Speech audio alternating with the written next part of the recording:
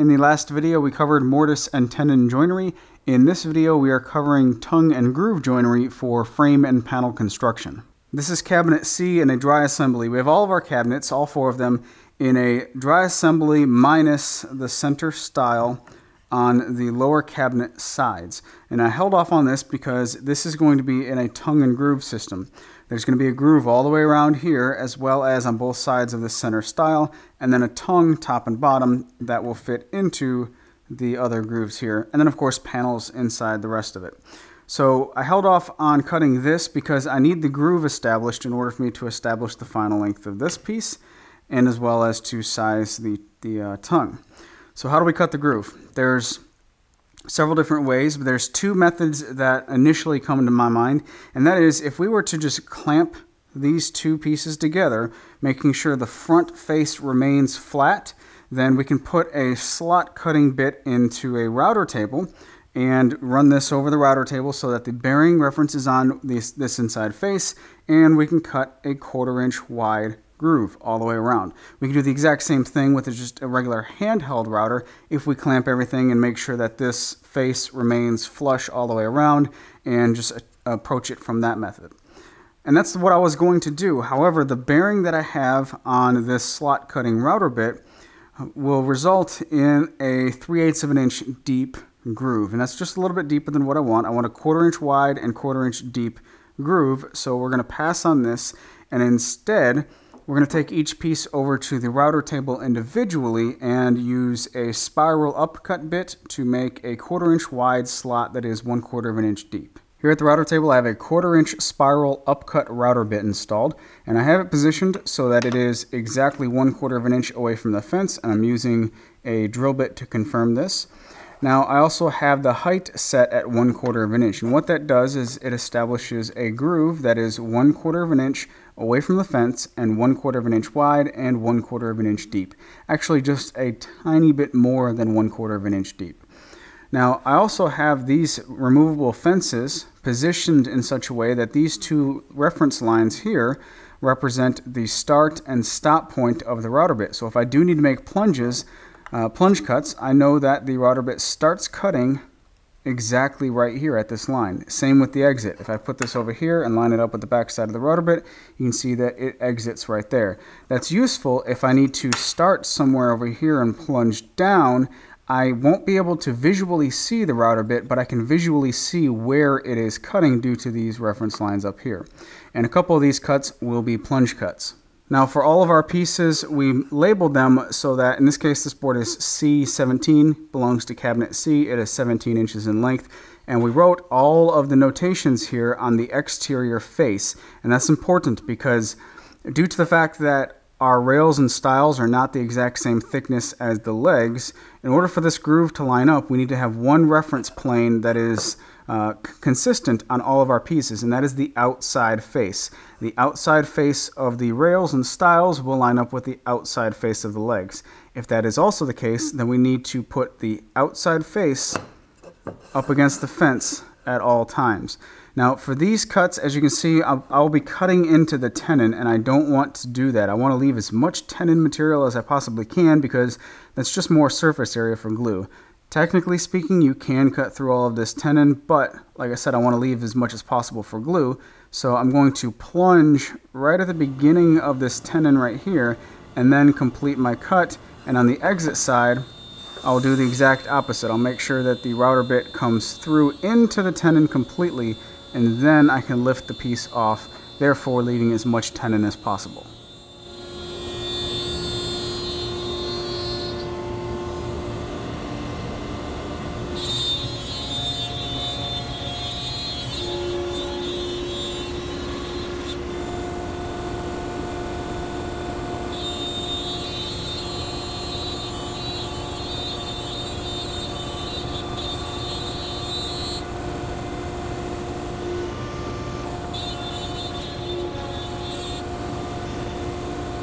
We have all the grooves cut for the panels, and this is a dry assembly of cabinet D. I made sure to put this together so that everything is nice and square and the tops are nice and flush. Now, this is the right side of cabinet D, and it gets a center style like so. That means we need to cut a tongue on the end of this board that has the grooves already cut in it. Now when I cut the grooves, I tried to make sure that this was perfectly centered, but I did it in one pass with the router bit. So if I'm a little bit off, the way to center it is to flip the board around and make another pass, but that will widen the groove. Because I wanted to stay with 1/4 of an inch, I just eyeballed center, and I didn't do a tremendously awesome job because I can see that I'm visually a little bit larger on this side than this side. That just means we're going to have two different setups to cut this side of the tongue and to cut this right side of the tongue.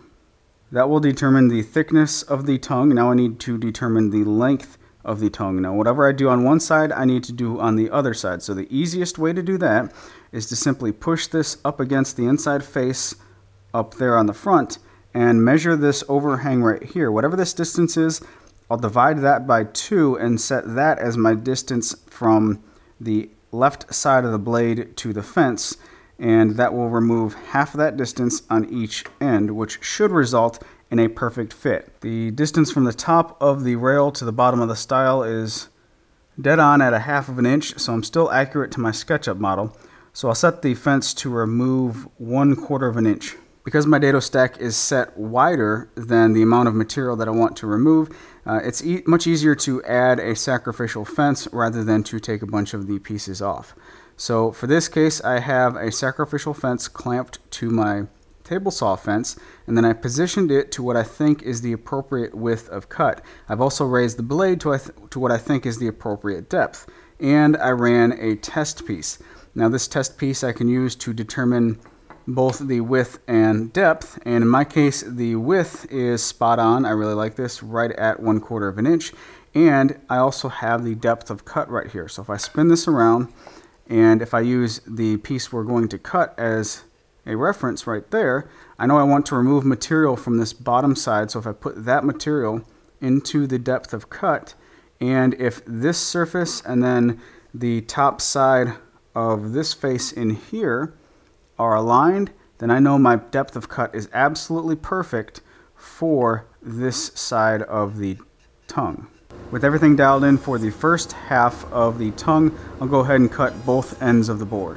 And after moving the fence twice, we've arrived at the perfect fit.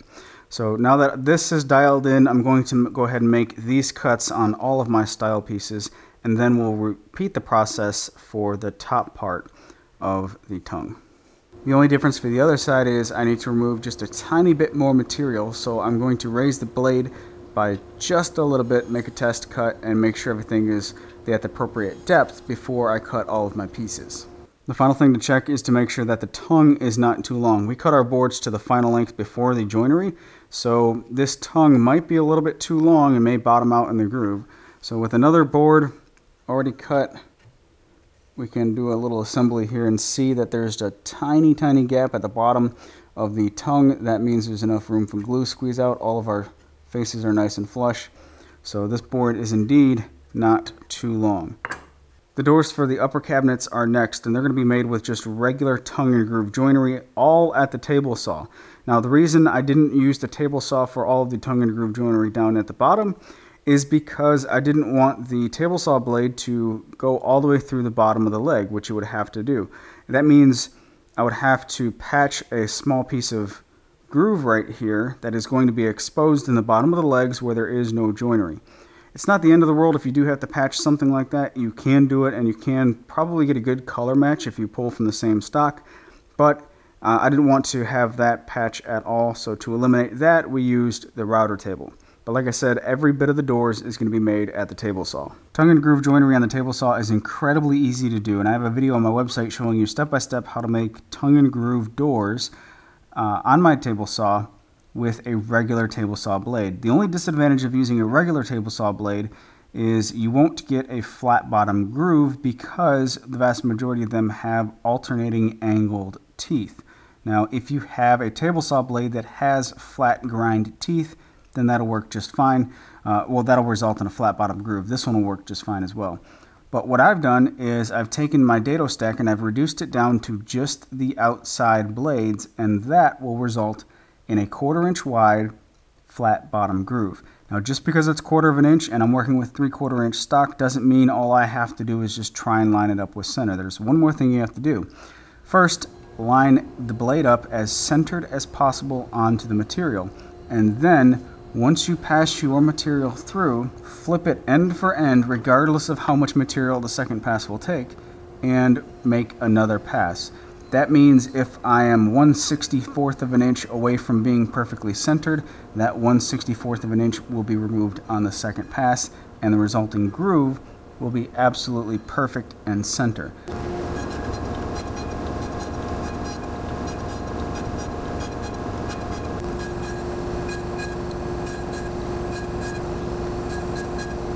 All of the door joinery is complete and the doors turned out really well. We're pleased with the way that these doors look, and of course all of the base joinery is complete, so now we need to put something in all of these grooves. We're going to focus our attention on all of the panels, and we should be able to get every single one of our panels out of one 8/4 board. This is the board that we're going to use to get all of our panels out of, and it's kind of hard to show an entire board in one shot. So basically this is an 8/4 board. It's got some curl, some beautiful figure in it. We won't know for sure how much until we really dig into it.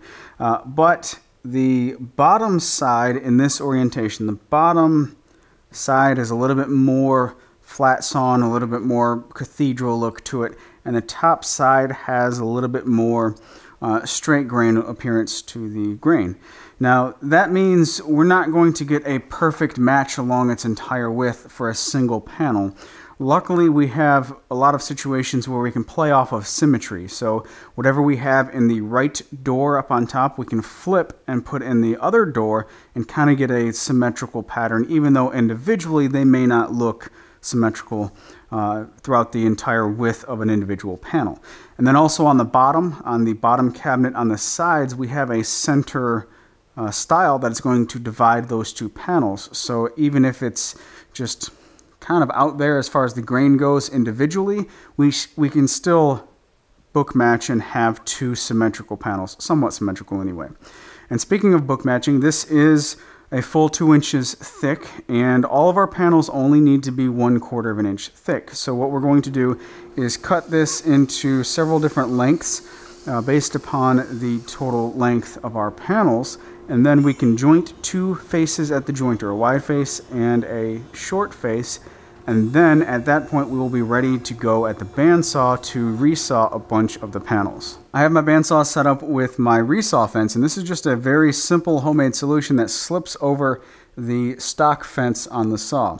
Now the goal here is to get a panel that is just a little bit more than 1/4 inch, so I set my distance both on top and bottom. Make sure you check the distance from the blade to the fence on the bottom as well as the top to make sure you have your table angle properly set.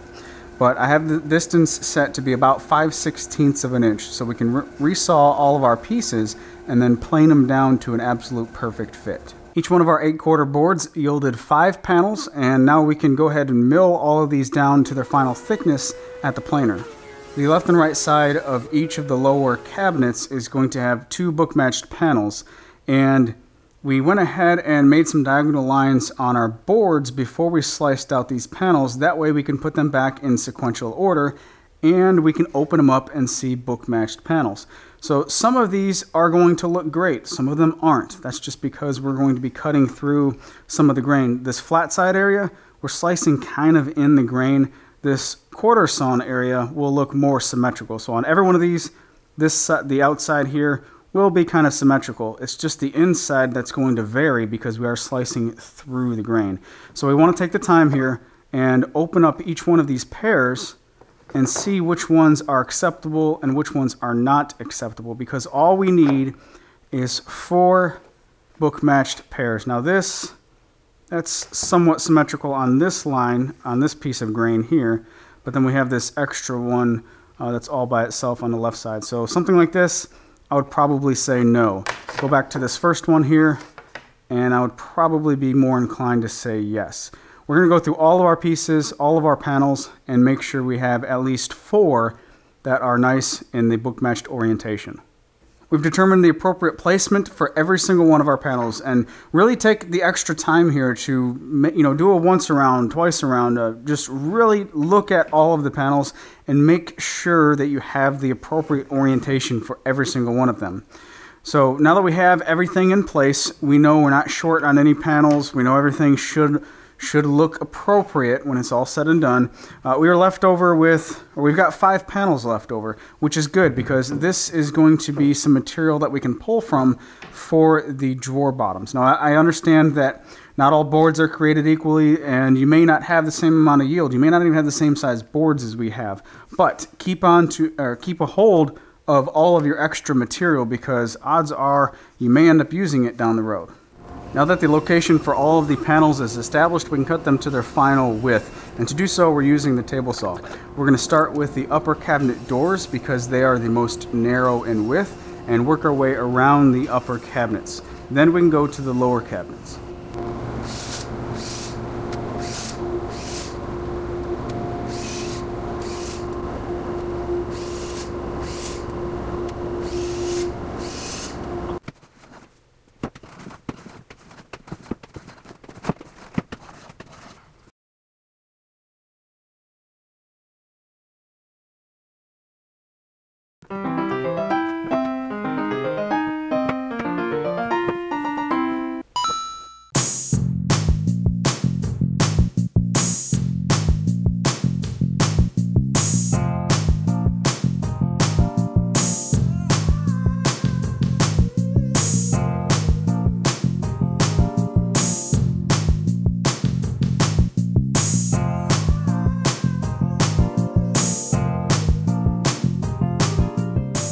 That's it for the third video in this series. If you enjoyed it, give it a thumbs up and subscribe so you don't miss the next one, which will be picking up with the arches on the lower cabinets.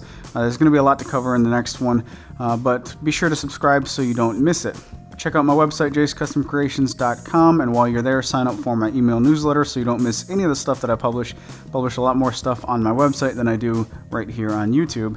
And another big shout out to Sean Stone of stoneandsons.net. Check out his website. He's the one who's building alongside me in this entire project, and he also purchased all this cherry that we're just having a lot of fun cutting up. So until next time, you guys take care, and I'll see you later. Yeah.